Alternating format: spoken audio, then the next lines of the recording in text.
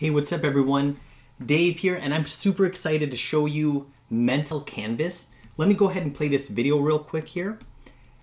You can see that this is a crazy, awesome program that allows you to draw in 2D, but get this 3D look, okay? So I'm gonna leave a link below to this exact video file. I did not make this. This is an example of, kind of what can be done in Mental Canvas.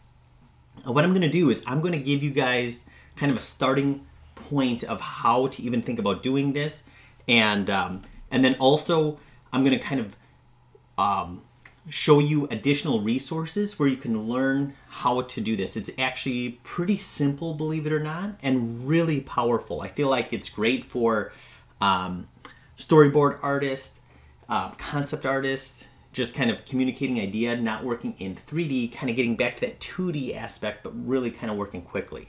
So what is this all about? How are they doing this? Well, it's an app for the iPad. Okay, let me just kind of minimize this. So here it is, the iPad, and it's called Mental Canvas. And when you go to it, you can click here, and then you basically in the upper right hand corner right here, and I could create a new scene. I could go to tutorials. I'll talk about some of that stuff in a second, but if I wanted to just go to new scene, I'm just going to click on scenes, and this comes up. So if I have saved scenes or something along those lines, it will let me choose that here, but I feel like I'm just going to hit done, and then that's going to give me a clean scene. Okay, you'll notice that in this section here, I feel like I've got canvases and I've got my layers. Up here, I've got my brushes, my erasers, and this is kind of creating a new layer. I'll get into that. And then here is the paint mode and camera mode. And then here's our bookmarks down here. So let me just kind of get started. If I click on these dots, okay, it'll kind of hide those areas there. I'm just going to kind of leave it open. If you're used to Photoshop, that should be kind of familiar, this idea of layers. Up at the top here, I've got my brushes. If I click on my brushes, I can choose different types of brushes. Maybe I'll keep it on the pencil. Here I could change my brush size. Gives me a nice preview right there. And here's my eraser, my fill bucket, and then also my colors here. I'll just go to black. Okay. Now, how are we doing this? I'm just going to kind of create a simple basketball scene, but obviously you can create whatever you want. So I'm going to go like this. I'm just going to simply click on this, and you can see that I'm just literally drawing. Okay, I'm literally drawing a basketball hoop, and maybe we'll go like this. I'm going to say I want the red, just kind of, there we go. Now, I want there to be kind of a three-dimensional hoop on this. And by the way, if I click on the, if I go up here, if I go to the camera, I'm going to get out of draw mode. And when I'm in the camera mode, now I can just click and rotate around. Okay, so we can see that kind of three-dimensionally, we can kind of look at this drawing if you kind of visualize that kind of on a two-dimensional piece of paper. And if I go back to my draw mode, it'll always kind of face me towards my piece of paper. Okay, and that'll make more sense in a second. But up here, I'm gonna make different things. So the one I'm probably gonna use the most is this Hinge canvas right here, the second one. And by the way, this dot here, you're not gonna have that on yours. That's just so you can kind of see what I'm clicking on. But I'm gonna click on that Hinge canvas. And now it gives me this kind of preview window over here that I can kind of rotate any angle that I want. And then here in the center is where I can create my hinge. So I'm going to click one blue dot and the other blue dot, and I'm going to make it like this in line with the kind of the bottom of this board. And then I'm going to click and I'm going to drag this circle down, and you can see now when that comes totally like that, I can kind of get a sense of over here if it's working right? And maybe I want to keep going. Okay, yeah, that seems pretty flat, maybe a little bit more. There we go. Yeah, that looks right. I can see in kind of in my bird's eye view over here, that looks good. I'm gonna go ahead and click accept, the check box in the upper right hand corner. And now I'm on canvas 2, okay? Now canvas 2 is already established. We just established where that's located. So now what I can do is I can simply draw my lines. So if I go back here, I'm going to switch to black, and I could draw the court.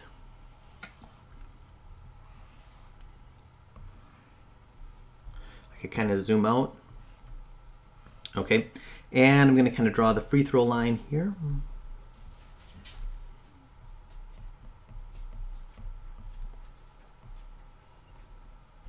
And the 3-point, of course. There we go. Now, what's cool, and maybe also kind of, this is the halfway, there we go, the half court. Now, if I go to my camera again, now if I rotate this, I can really start to see that I have a three-dimensional scene started, okay? Really cool. And by the way, don't worry about like, hey, is this perfectly 90 degrees? I feel like mental canvas isn't meant to necessarily be perfect. I feel like it's more to communicate an idea quickly, okay? So I feel like that's kind of our goal. But let's take a look at some things here. So let's say if I wanted to create the basket, you can see I don't have the basket on the basket or on the backboard yet. So I want that basket to be parallel to the floor, okay? So I can look at the floor, and if I hit the paintbrush, it's going to take me and view me directly towards the floor. And now if I click on this first icon right here, that first plus, it's going to create a new canvas. And once again, on the bird's eye view, I can see that that is directly parallel to the floor.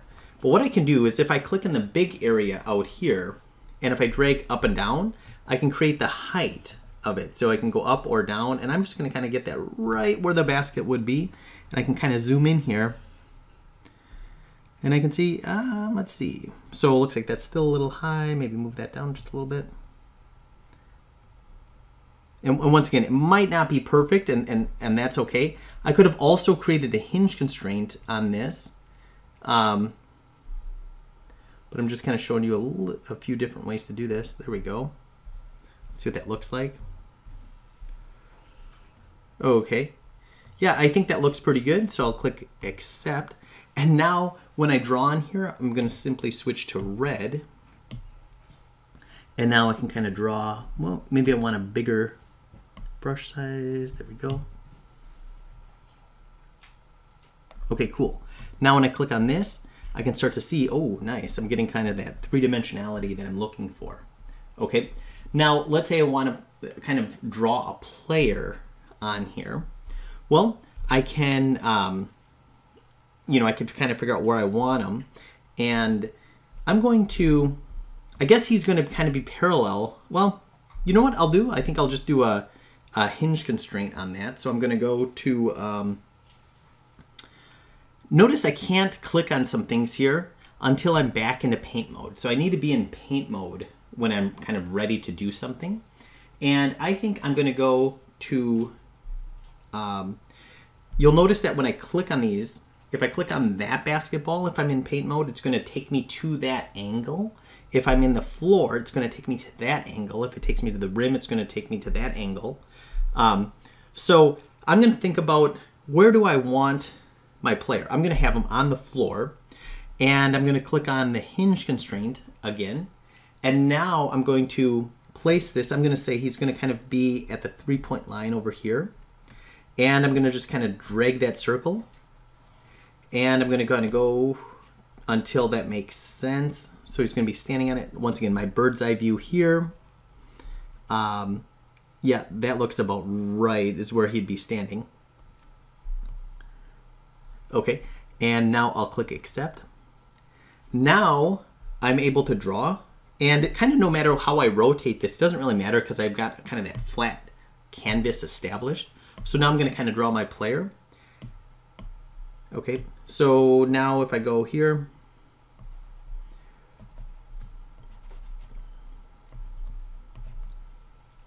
okay, now if I go in this, I can see that, cool, it looks like my player is standing on the court. Okay, and it looks like he's a little tall, so maybe if I come here, I can erase some of him. So let's see. We'll just kind of look at that. And it looks like maybe his legs look like they're going through the floor a little bit. There we go. Yeah, now we're talking. Go back to my camera. Okay, cool. Feels like he's kind of standing on the court. Now, let's say if I wanted to add some depth to this, what I could do is I'm going to look at from, once again, go to my paintbrush. I'm going to go to the basket. And now I want to add a new layer. So I'm just going to click on Create New Layer here. And now I'm going to, once again, push this layer back. Okay, kind of like, let's say that far back. I'm going to click Accept. And now I could just simply draw the fans.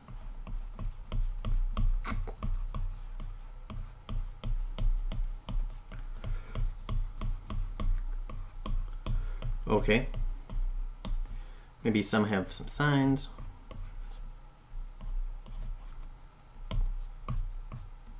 Okay, cool. Now, if I go to my canvas, I can see that how that looks. But you'll notice something that the basketball hoop is not covering them. Okay, and it's kind of weird to see that. So what I can do is I can go back to my basketball, backboard, and I'll go back to my painting. And now I could simply do this. I could go in here and paint white. And now, okay, great. Now when I'm here, you'll notice that it kind of dimmed the background. And so you can see where you're painting white, but I'm not painting a different white. So in other words, it's not going to be gray there normally. It's going to be, you're not going to be able to really tell a difference. But when you paint white, it's just kind of doing that automatically. Whoa. And here's the undo button up here. There we go. Now I'm simply going to just make my brush size a little bit smaller. There we go. Okay, great. Now if I click back here, now you'll see when I rotate, you can see how that basket is in front of the crowd. Okay, maybe I want to do that same thing for my player. So if I click on my player layer, now I can come in here and I could do this. Once again, go back to paintbrush mode. There we go. And I'll just paint his head white. Basically, white is just kind of clear. And I can kind of rotate around to get a better view. There we go. Maybe a bigger brush. Awesome. Yeah, there we go. And now if I look at this, I can see that it doesn't look like it's white. It just looks like it's occluding, the background there. And the other thing too that's cool is that I've got full functionality of layers. So on this guy here, I can open up my layers and I could create a new layer. And now if I paint, I'm painting a layer on this guy. So I can choose a color, and let's say if I give him a jersey,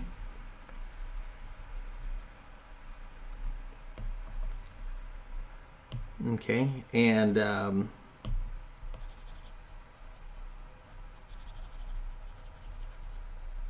we go. And I could kind of work the layer system kind of as much as I want. Okay, so let's see, 23, boom. Maybe he's got some stripes. And let's click like that.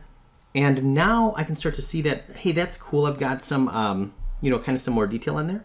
And I could have as many layers as I wanted to per layer, right? So I feel like we could kind of create some real cool depth there. Now, well, it looks like I need a net. So for the net, what I might do, I'll go back to this scene and, I could, let's see, just create a new canvas, push this canvas right to where it needs to be. Once again, kind of eyeball with here. Yeah, that looks good. And now just kind of draw a net.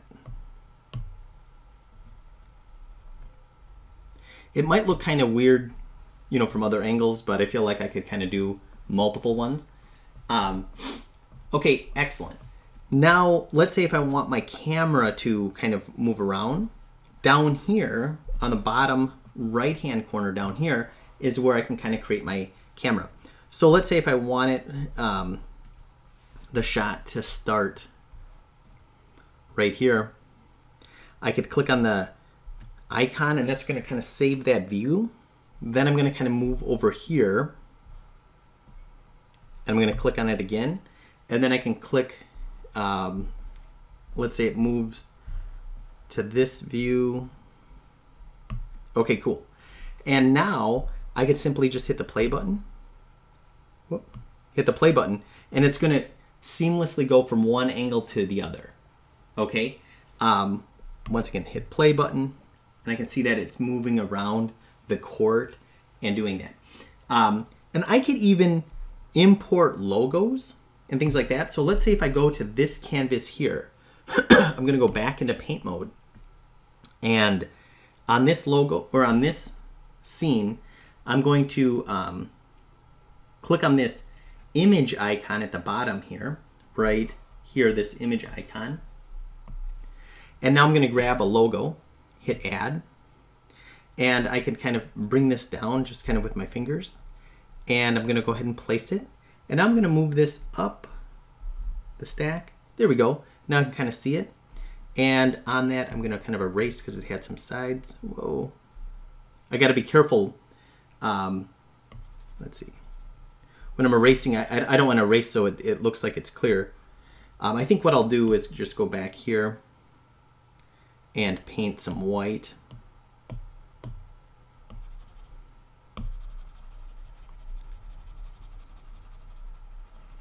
And maybe for that red backboard, I think what I'll do is also, or that red, there we go. Hey, that's cool. Maybe just create a new layer right here. And now I can create that red, like that. Now if I come in here, awesome. I've got full graphics on there. I hit play, moves around. You can almost hear the crowd screaming and in excitement. But, you know, hopefully that was some help with that. Now, I don't want to just leave you with that. I'm just going to click on this and this. I feel like that was just kind of a fast way to get started. But realize this, if you click on this on the upper right-hand corner, there's something called tutorials. And if I click on tutorials, okay, I'm going to say unsaved changes. I'm going to hit cancel. Let me see. If I go here, I can hit save. And okay, great. Now this is, I'll save it on mental canvas. I'll hit save. Great, it's saved. But if I click here and if I go to tutorials, these are awesome, awesome tutorials. And they'll walk you through doing a lot of different things on here. I didn't even cover all the possibility. But I feel like I would start with the plane and just work in order because they keep getting a little bit more advanced. And but I feel like the learning curve in the beginning, it's kind of like, oh man, this is kind of tricky. But by the end, you'll be so glad you did it. I feel like this is a game changer for storyboard artists, for 3D artists that just want to kind of communicate a message quickly, kind of test some camera angles. So leave the comments below. Let me know what you think about this. And I can't wait to see what you guys have been creating. So make sure that if you found this helpful, make sure that you like and subscribe. And I will see you later.